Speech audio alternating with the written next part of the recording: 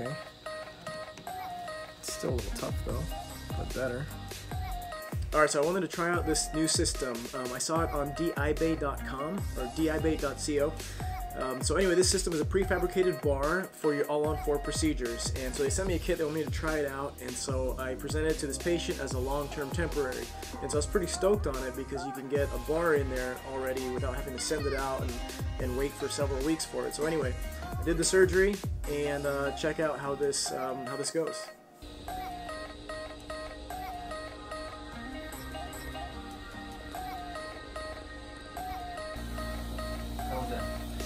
I got all the screws. Yeah, I think that like one of the biggest things will be just removing some of that buckle and removing right here for the wire.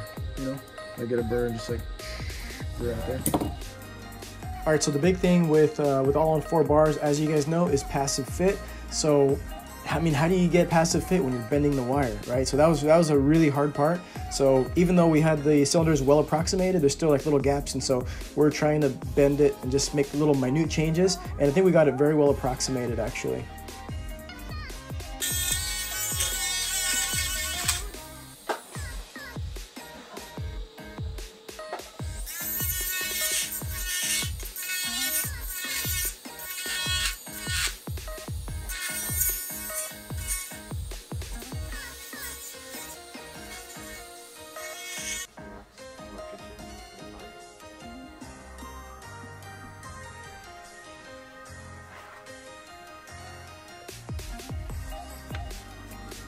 All right, so we tried the bar back in the mouth with the patient here, and now the thing is we have to make sure that there's enough clearance to put the denture over the bar.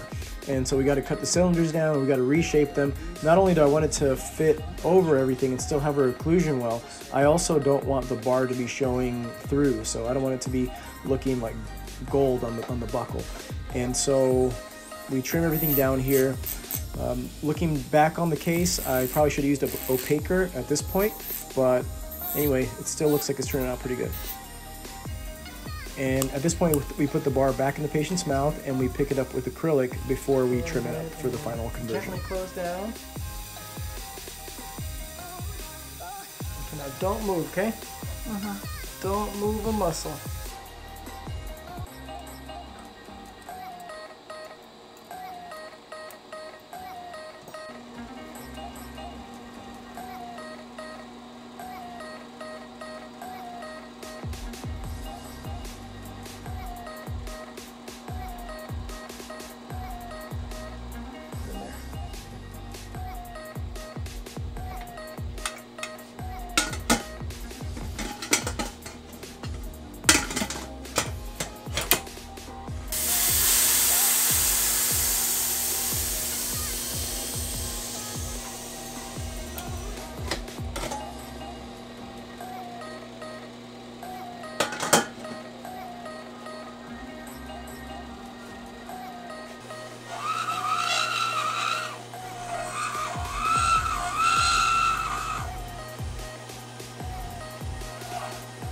Show the mirror. Can you look, I want to see this. Can you turn upside down again? Turn upside. I think right there you can thin that part where your thumb is. Thin it a little bit.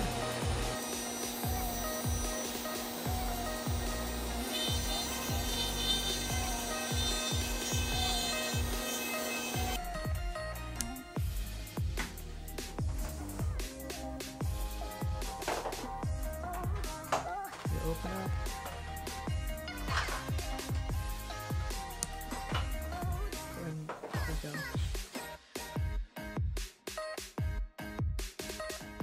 All right, so everything's delivered, and honestly, it was really interesting experience. I want to say I like it.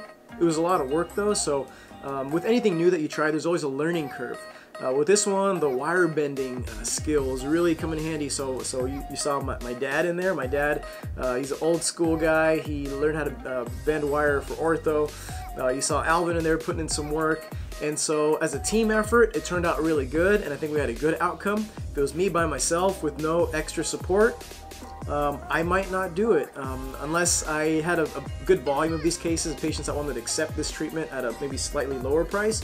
Seems like a really good service for them, but I would want some dedicated lab support that knows what they're doing with this thing. So I liked it. It's a good experience, good outcome for the patient. Technique sensitive. I hope you guys enjoyed watching the process.